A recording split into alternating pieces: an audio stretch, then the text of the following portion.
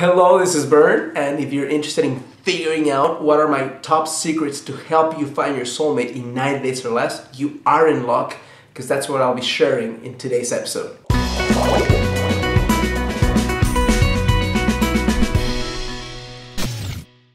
Hello, this is Bern. Welcome to another edition of Get the Love You Crave, and today I'm going to be sharing with you the lessons that I've learned through coaching thousands of women from every walk of life and every continent that have helped me help them to find their soulmate in 9 days or less. The first one is understanding that you need to become a high-value woman. Here's what I mean by that. Men are looking for women who understand what their worth is, because that's going to make them feel more unique, more valued, and more special as men. So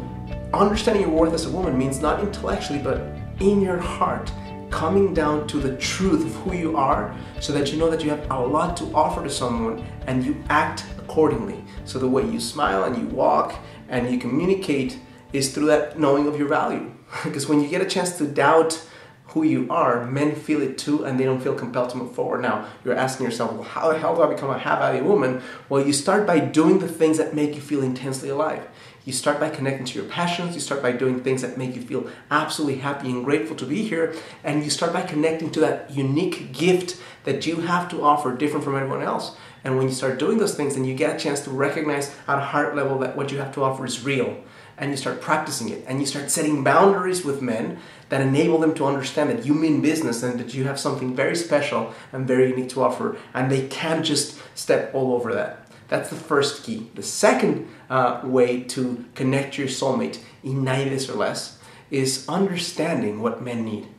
See, what men want, I'll decipher this for you, what men want at their core, whether they're aware of it or not, is to connect to that part of you that's alive and feminine and radiant and magical that they have no access to other than through a woman. So if you have the insight into this, and you can relax into your feminine energy, and you can connect to men from a place of being open and vulnerable and happy and radiant and alive, and instead of pushing them away or having this wall around your heart, you take action from a space of possibility, then you're going to resonate with them much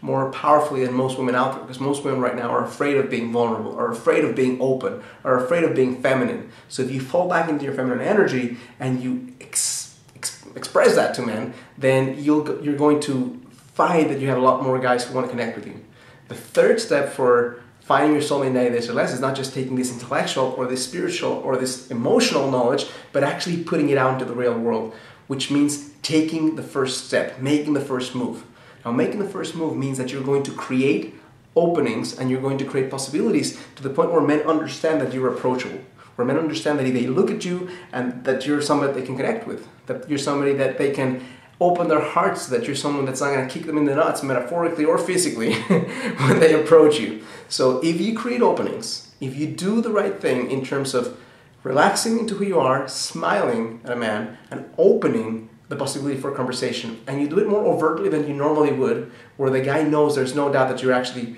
interested in creating a connection, then you're going to maximize the number of connections you have, and through the sheer law of averages, you're going to connect to more men in a shorter period of time.